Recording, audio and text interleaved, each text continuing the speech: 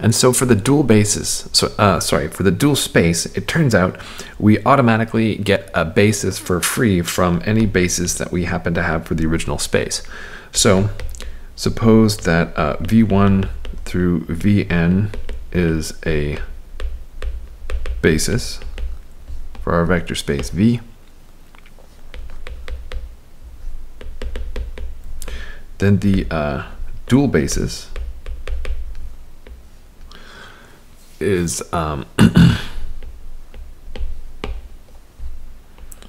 V1 through Vn, where Vj is defined by what it does on the basis of V, namely Vj of Vk is going to be 1 if j is equal to k, or 0 if j is not equal to k. So if you've seen the idea of a characteristic function or indicator function, that's exactly what's going on here. It's equal to 1 where they match, and otherwise it's equal to 0. Okay, and so then what we have is the very unsurprising result that the dual basis is a basis, hence the name dual basis.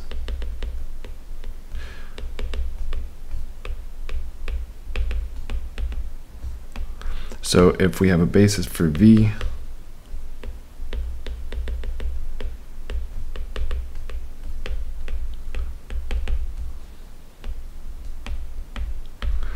then V1 through Vm is a basis for Vm. Okay, so let's see.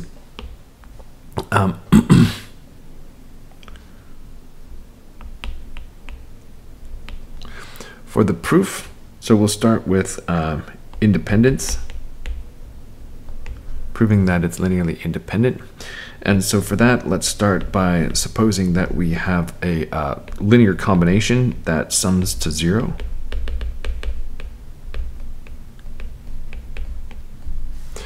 Okay, then what do we know? Well,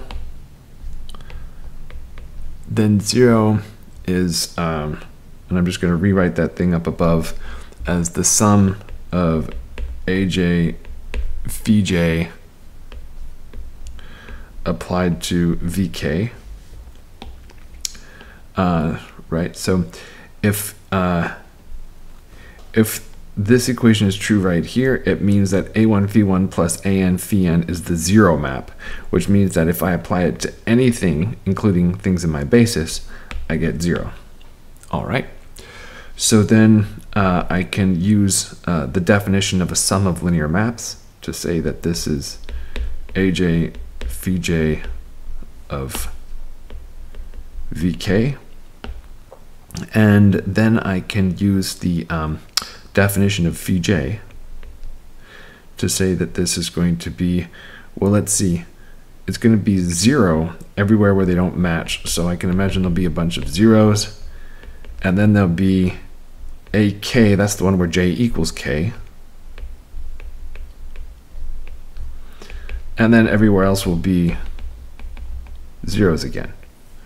And so this is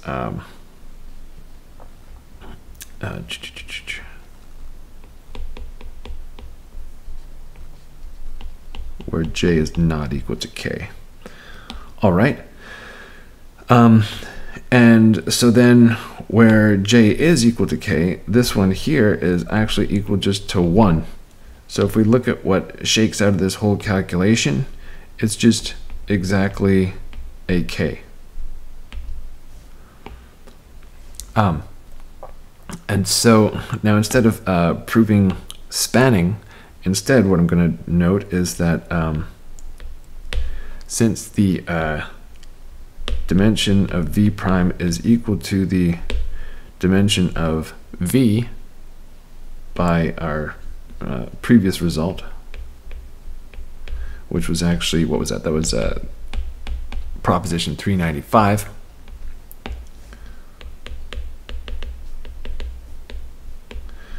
This is a basis because we've got a list of n things that's linearly independent in an n-dimensional vector space. And that was 239, if you care to look it up. Okay, and then just as a final word on the matter, I want to point out that we will make this, or we will see this computation repeatedly, that the sum of AJ, VJ, VK is a K. So that is a great one to remember.